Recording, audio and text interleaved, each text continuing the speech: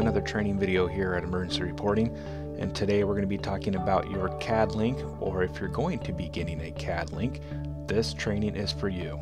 My name is Josh Bradley. I'm the Interface Project Manager here at Emergency Reporting, and I welcome you today to this great video on CAD, or Computer Aided Dispatch, and how it integrates with your ERS system. So let's get started. Okay, before we dive deep into the CAD integration, we need to go over a couple definitions. First, I want to talk about XML, which is Extendable Markup Language. It's basically code for computers to talk to computers. But the code is also pretty readable by the end user, and I will show you this in just a couple minutes. But basically, this is how the CAD data gets into your ERS system. The dispatch incident number, or what is called the dispatch run number sometimes, is a unique number generated by dispatch in your CAD call. Sometimes it matches your agency run number, but most of the time the command center has their own running dispatch count that's different from your agency count. Your agency run number, or your agency incident number, is specific for your agency or your specific number schema. We do have the ability to capture your agency number from dispatch in the CAD call file. But not all vendors can send this node in the XML file. You'll need to check with dispatch. There are a couple API routes to get data into your account, and we'll talk about those right now. And the two options are Web Services Direct, or WSD, or Flat File Parser, what we call FFP.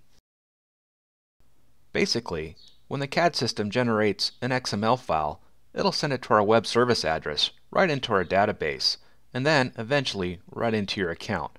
This usually takes 3 to 5 seconds on transport. So let's talk a little bit about Nfpa 1710 and 1720. These are important times that we can capture from CAD into your Basic 4 apparatus page. We can capture alarm date to dispatch date, or alarm processing time, dispatch date to en route date, your turnout time, en route date to arrive date, your travel time, and more nodes. We can capture the cancel date, the cleared scene date, the at destination date, the cleared destination date, and of course in quarters and in service. In addition to these times, we can also capture the response mode. Not all CAD vendors can send the response mode, so you will need to check with your vendor. Now we're going to dive into the system. This is my test account, and we're going to be using this to look over some CAD items that need to be in place before you can really get the full benefits from the CAD system at the dispatch center. So we're going to start out in the administration section.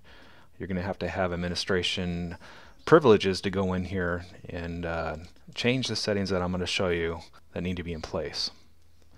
The first area we're going to look at, or the main area actually we're going to look at, is the interface settings. In the first section I want to show you in the interface settings is a submissions page. And this is where that XML comes in. And here's some test submissions that I sent yesterday. And I'm actually going to open up one of these submissions. And you can do this as well. I'm going to go ahead and download that. Go to my download folder and open that up in Safari. Safari, Chrome, or IE can open up this XML since it is valid XML. And you can see the whole gamut of the XML event that came down for this particular test call that I sent. And it looks kind of confusing at first, but once you get to know it, it's pretty readable, and that's why it's XML is both readable by machines and by humans. You look at a lot of code out there, and it's kind of hard to read, especially code on the back end for other applications. So for this test account, I sent the dispatch incident number, NEU 1234, and I actually forced the agency incident number down on this as well, 228. Some vendors do not send the agency incident number, so when the CAD call comes in, it just populates up to the next highest number in your system. I also sent the primary station down, and also the incident type. And here's all the apparatus events that came down in this CAD call. You can see the alarm and the dispatch and the en route and arrived. And then down below, the location came in from this test call in this XML. I have a district in there, a zone, the location type code, and the state, and the city, and the zip. And actually I sent the aid given and received code of AID. So again, this all depends on what vendor you have in providing all these nodes. We have over 83, I think we're up to 88 nodes that we can receive from a CAD vendor. Not all CAD vendors can send that many nodes, so you need to check with your vendor to see what's possible, or you can give us a call at ERS and we can track that down as well. Okay, so back to the main submissions page here. A couple of items to notice as well too. If you're missing a call and dispatch says we sent it, one of the first places to look again is this submissions page, and you can look by the dispatch incident number here. Again, this is the dispatch incident number and not your agency number. Or if you're getting the agency ID, you can look for that as well. And if you still don't see it in the system, you can always copy this dispatch incident number.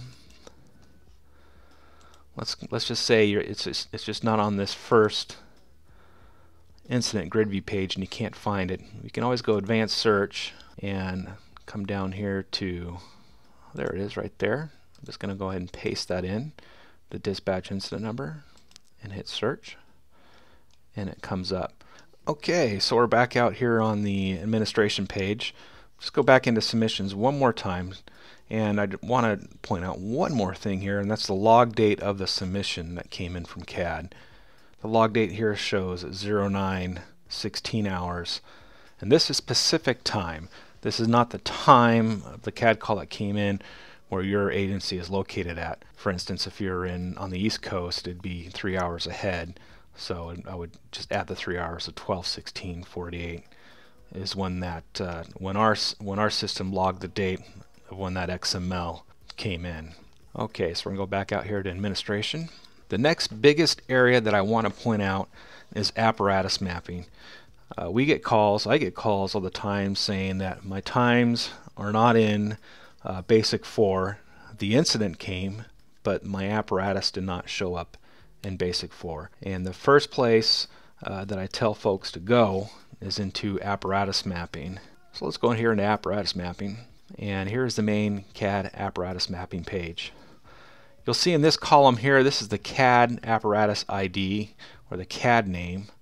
So at dispatch, they may have different IDs in the CAD system for your apparatus than what your ID is in the ERS system.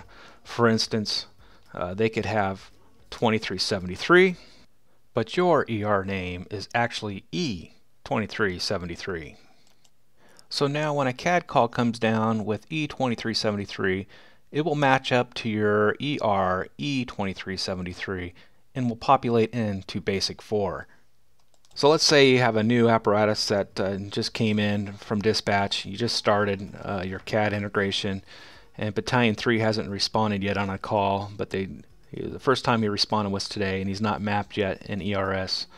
So all that you need to do here is go into Edit, look for your ER name in the pull downs list, and well, I'm just going to go ahead and pick this.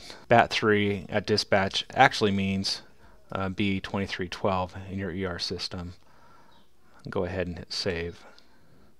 So now every time dispatch sends BAT3, it'll be mapped to B2312. So this is really an important area, especially when you're getting up and going with your CAD. And if you don't have apparatus showing up in Basic 4 and the incident is there, this is the first place to go and look for any apparatus that haven't been mapped yet from CAD into your system. Another section that you may want to check for mapping is the incident type mapping. Go ahead and click in here. So again, here is the CAD code column, and here is the actual infers value column. So CAD may have something like gas or EMS for a CAD code for an incident type, but that's not the actual infers incident code that needs to be in your system. So if you want to have EMS just be generally, I'll pull down the list here, well, let's just make it a 321 here. So anytime CAD sends EMS, we're going to go ahead and make it 321 for the incident type. Okay, so now anytime the dispatch center sends EMS as a CAD code, it'll be mapped up with 321 for the infers type. Now this is up to you if you want to map these, but a lot of times what you arrive at is different from what you are dispatched as. A lot of times you're called to a structure fire, full code 3 response, and when the first unit gets there or the battalion chief gets there, it is actually an overheated car or a barbecue gone south, and it's not an actual structure fire. So it will stay structure fire though, so when you come back you will need to change it to the actual infers code that you arrived at. This is why some chiefs do not map the CAD code to keep it blank for the folks to fill it out on their own. Go back here to administration. Another area I want to show you is venue mapping. Some CAD vendors, some CAD systems do not have the ability to send the city or the zip. So in venue mapping, there may be a code though that they send that always matches up to a certain city, state, and zip. So for instance, the CAD value of 425, if they always send that in the CAD call, it will always be Shenandoah Junction in West Virginia with the zip code of 95959. Again, this is my test account, so this is not a real address. So we're back here on the interface settings page again. I'm going to go ahead and show you station mapping. Again, the CAD name, that XML that I showed you, station 1 came in, but really I have it mapped to station 20. Again, it's really easy. You just go in here, and when the CAD name of 1 comes down, you want it to map to station 20. So every time a CAD call comes in with the number 1, your correct station will populate up here in the station field. The same goes for shift or platoon. Again, there's a field for that for us to capture. Again, I'd like to reiterate that not all CAD systems can send the shift or platoon. Now if we go back home here and click on an incident, we're going to go ahead and click into Basic 4, the apparatus page. Now, there are a couple ways you can get personnel into the apparatus from a CAD call. One is using the user menu, and I'll show you that in just a couple seconds. And also the other way is using the daily roster. So if you have daily rosters in your system, if you have an open roster for the day or for the time period of that CAD call, so let's just say a CAD call came in on this date between, for 24 hours between 7:25 and 7:26 on apparatus 2361, these folks here would come across and populate into Basic 4 with the apparatus.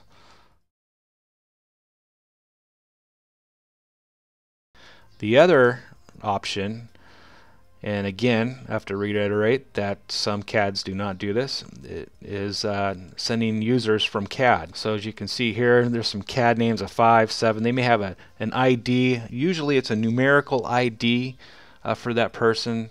So for this test account here, there's a CAD name of 5, and every time 5 comes down, that's attached to an apparatus. Albert will populate into that apparatus for that call. Again, it's really easy here. You just go here and edit, and you can change. Well, we'll just change it to mine. Right now I have a lot of users that are archived on this test account, so I don't have that many to choose from.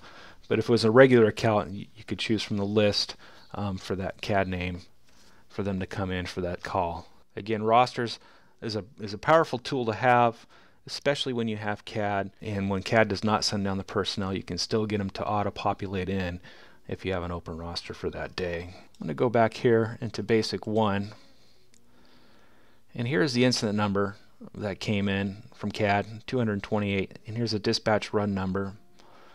Now, if CAD does not send the incident number, and some CADs do not, it will just auto-populate up to the next highest number. So the next call that will come in will be 229. Now I get calls now and then from folks who say we are at 228 and it went to 293, and it jumped a whole bunch of incident numbers.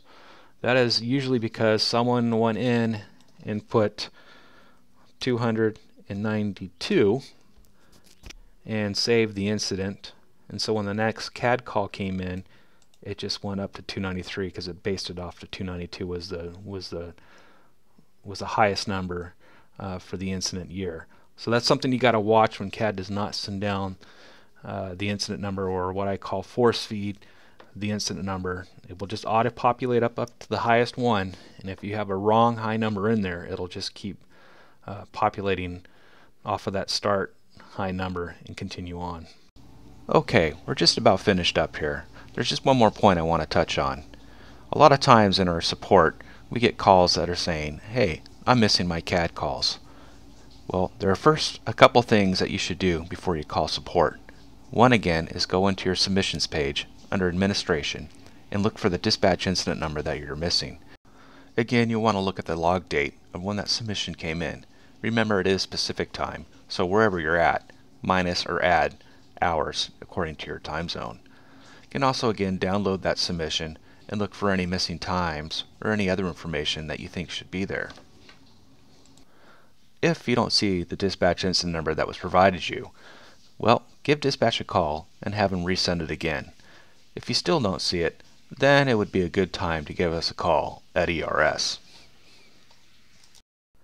Well, that's it. You made it through another training here at Emergency Reporting. Thank you for joining me today. Again, my name is Josh Bradley, and I am the Interface Project Manager. And if you ever have any questions, feel free to email me at josh@emergencyreporting.com. Thank you, and have a great day.